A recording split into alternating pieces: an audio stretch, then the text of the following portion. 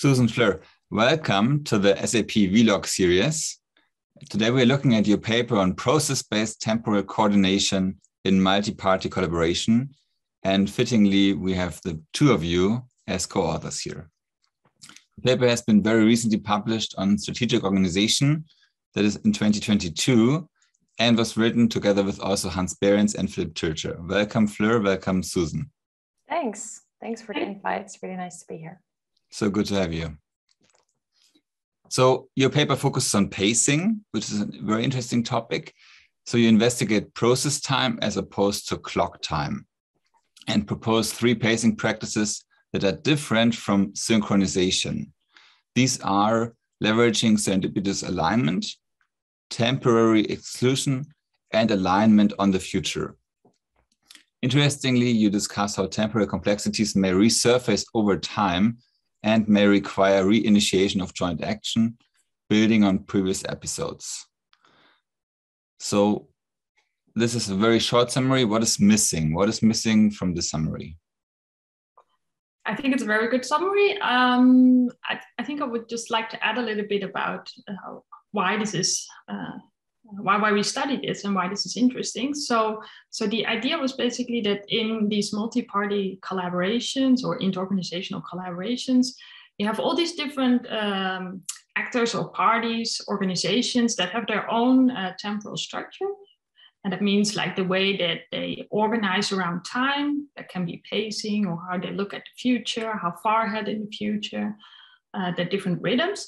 So we were interested in to see how you can temporally coordinate activities in these kind of collaborations, because if each has their own temporal structure, how do you make sure that you all can work together? So that was basically the motivation of the study. And then if you think about that, then you can also understand how difficult it must be to synchronize these activities according to clock time.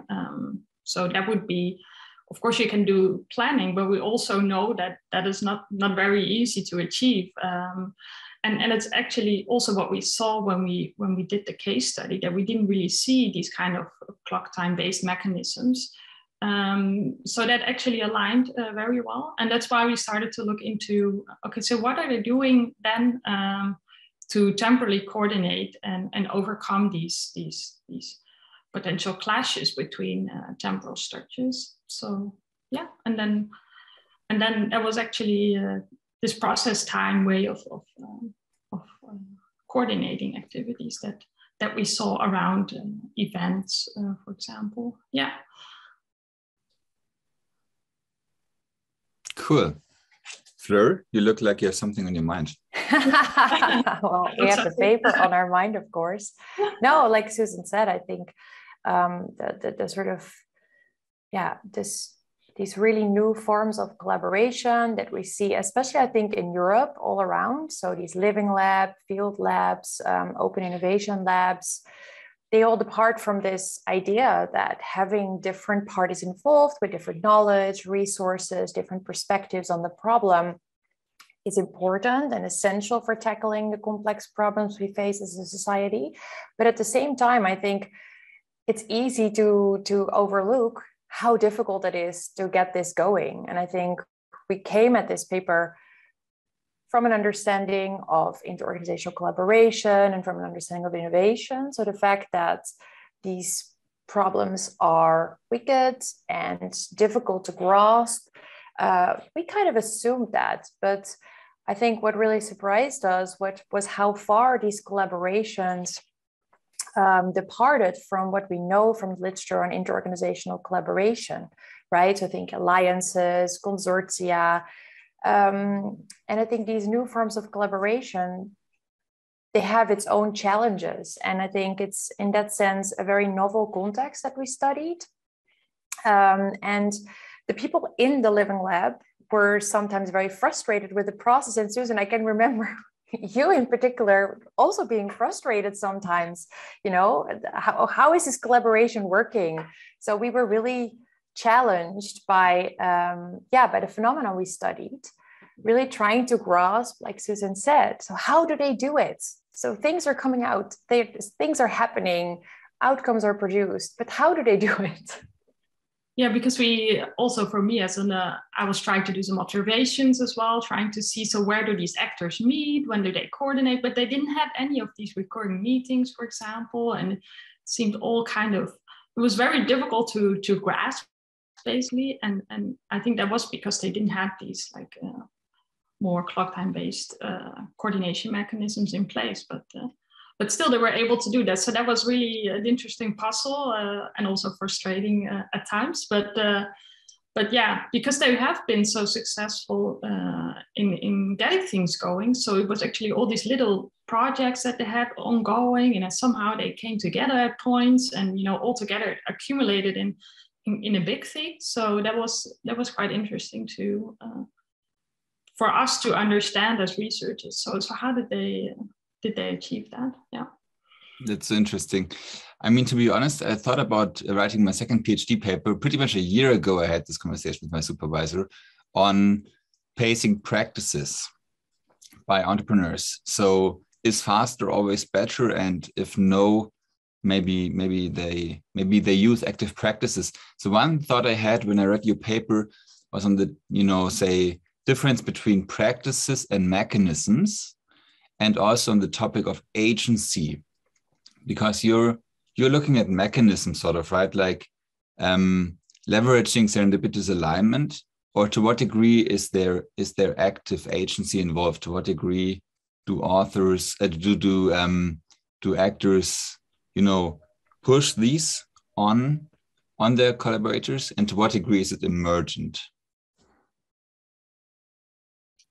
Yeah, that was an interesting question, right, Susan? I think also in the review process. Yes, yeah. Oh, do I touch on something touchy? I'm sorry. No, not at all.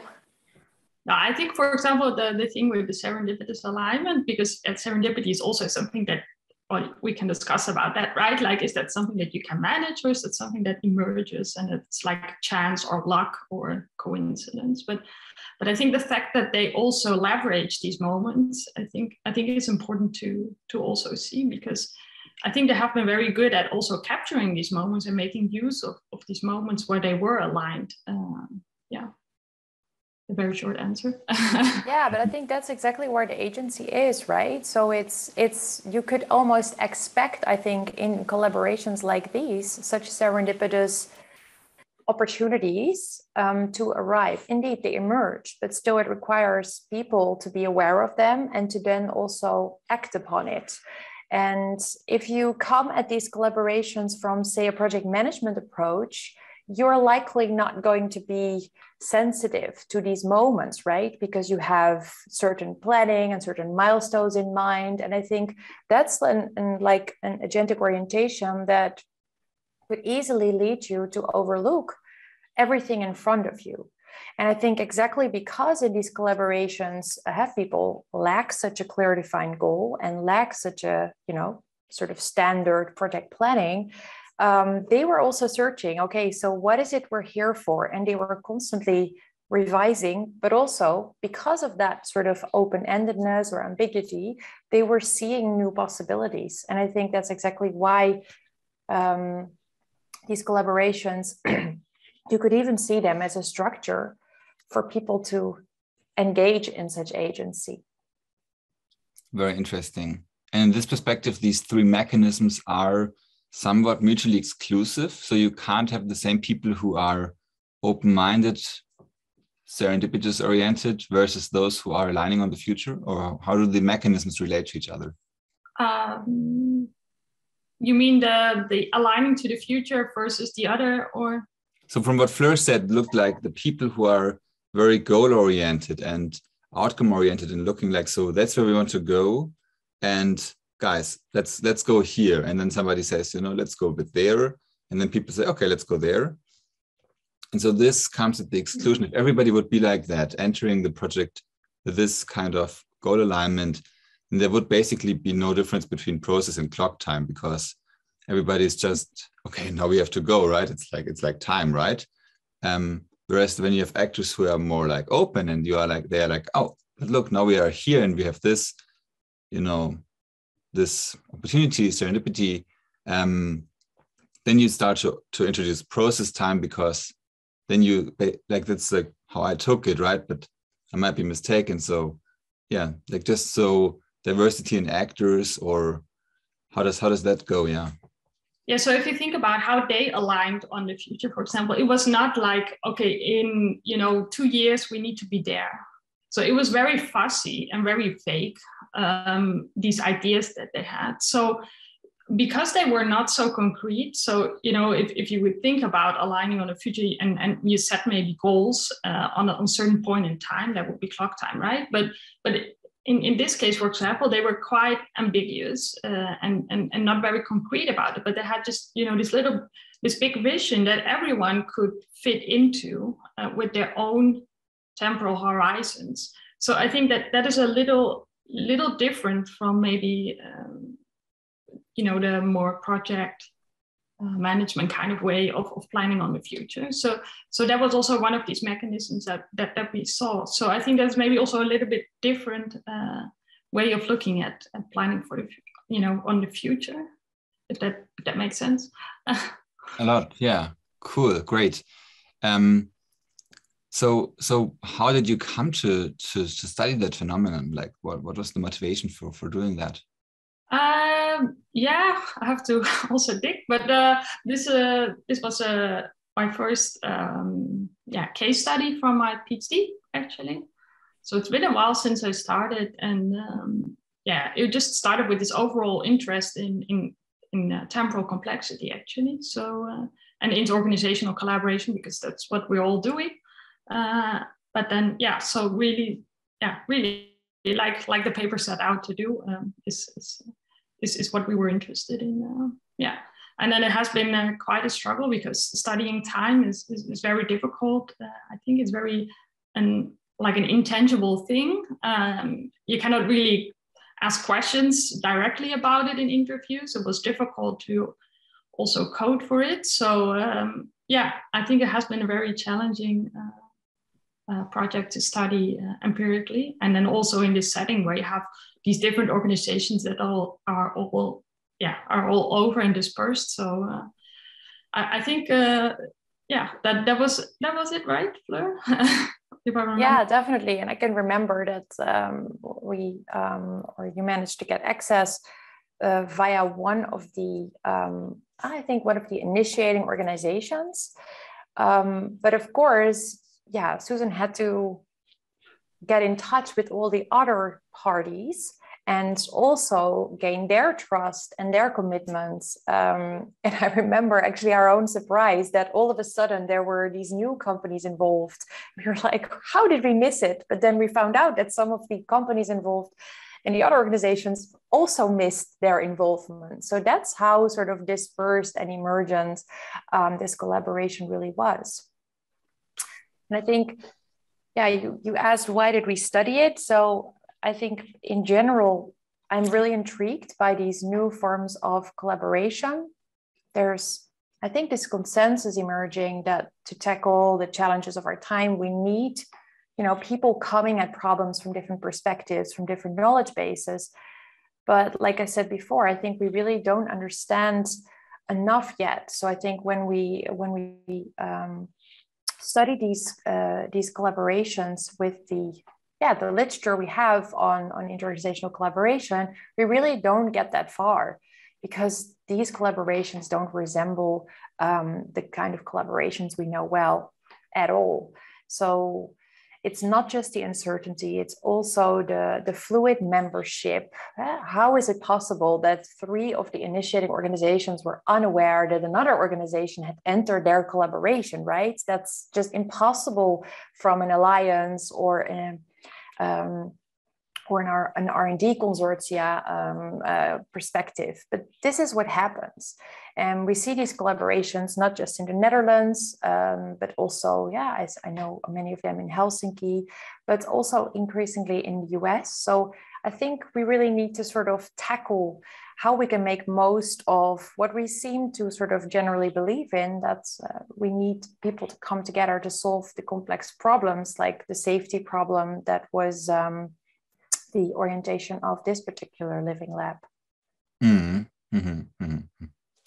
I think that's a very good point, because I think the starting point was actually more this, like, I think maybe you had also maybe too simple idea of how this collaboration was working, coming from the literature and our own experiences, and then finding out how complex it actually was, and emergent and diverse. So yeah, I think that was part of the learnings as well. Yeah. Yeah. So just as you said, like the first PhD paper, so I guess it was actually quite a path to the first paper, because you had to solve many problems, right? You had to find the phenomenon, you had to find the research question, but you also needed to find a coding way and an interview guideline to capture notions of time, but there's not so much out there in the literature yet on this. Yeah. Yes, exactly. Yeah, that was, and I think there it was also important that I had my experienced co-authors, because I was at several points where I probably would have given up on this. Yeah. But I think that was very important. And I also remember that we've been looking at interview transcripts together, making sense of it together. And I think what was very important here is maybe not so much the coding, but like all the discussions that we had together. So, we met like bi-weekly or so, just to discuss, when I had an interview, I could just talk about it. And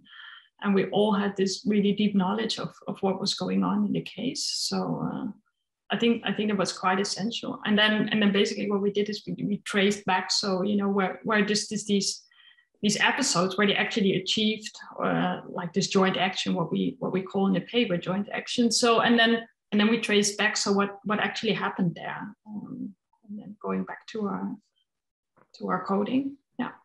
So how did you, like, the collaborative process? That's what you're talking about, and I think it's super interesting, because it's a team of 4 that produced the paper, and that had to also align temporally, of course, but then also you already made some big steps forward in the first place with your PhD paper. Yeah. So I took a long time, of course, gathering the data, making sense of it, and that was of course a whole process. And then this call came up for the special issue on temporal work, and actually that was a great serendipitous alignment, I would say, because I think that helped a lot as well for us to get going with it again, and also work on the framing and how we saw it. And I think that was an interesting process by itself. So of course it was developing the paper, and then this whole writing process, and this process with the journal and with the editors and the reviewers. I think that helped a lot, actually. Also the reviewer comments of making sense of what we saw, because we had these nice rich descriptions and how we looked at things, but I think it has gotten even nicer in the review process. So yeah, definitely. Yeah. No, I'm also thinking back about these collaborations. They take a long time, right? So you traced certain events back to when it emerged, but then I think for 3 years you were more or less involved at different intensities. And I think that's something really challenging, especially when you take a practice approach and you really want to understand it from the perspective of the actors involved, really understanding where they're coming from, really doing this embedded research that we also do in our research group. I think on the one hand, that's ideally suited to study collaborations like this, but at the same time, it requires a lot of patience and persistence, right, to follow things through. And I think in your PhD, it was great that you could also switch to other papers and other studies that weren't so like longitudinal, so that we could even publish these papers before this particular piece. So I think that's just in general a very challenging. If you have a phenomena that's really unfolding, on the one hand, I think that's great and really well suited for strategy, practice, and process research, but it does require a lot of patience and persistence to follow it through. So I think that's at times we were a bit worn out with the data and all the twists and turns that emerged. But then when you look back at it, it's just one big, exciting journey. But once you're in it, it can be very tiring indeed. And I think it's really true. So I think it was this really long process of gathering data, making sense, and then we had breaks in between where we didn't work on it for a long time, and then we picked it up again, and I think things accelerated again when we had this call. I think now, looking back, I think this has become a really nice paper. But if I compare it to my other PhD papers, then I think this one was the most tough to work on. But I think the outcome has been so nice. And maybe nice. One more thing about the collaboration. We also had a bit of a backstory, right, Susan, on our own temporal structures and misalignments and complexities, because this happens. The special issue call, the deadline was quite close to our both of our due dates for the pregnancy, and then the revision came. And with strategic organization, it's kind of a fast-paced journal with quick turnaround times and strict deadlines, especially because of the special issue. So we were juggling a maternity leave with a revision. So often we felt like we know what it's like to coordinate with temporal structures that are certainly misaligned. So But on the other hand, we were very aligned, because when we gave birth, it was only like a few hours in between. Yeah. Wow. So I remember sitting here with my son in his chair, and Fleur was also working. Oh, no, I need to go. I need to feed the baby. And yeah, me too. And then we get back to it. So I think we were also very aligned serendipitously, because we were all exactly in the same phases with our kids. So Beautiful. Yeah. I think we're lost without serendipity, like in general in life and in many projects. It's such a great place to see how this, how this comes up in research and in the field of research which you're doing. Yes, we are at the end of the interview already. I've enjoyed it a lot. Thank you for sharing these insights with our viewers, and keep on learning, everybody who watches this, and keep on doing this kind of research, the two of you. It's super interesting. Thank you so much. Thank you. Thanks a lot.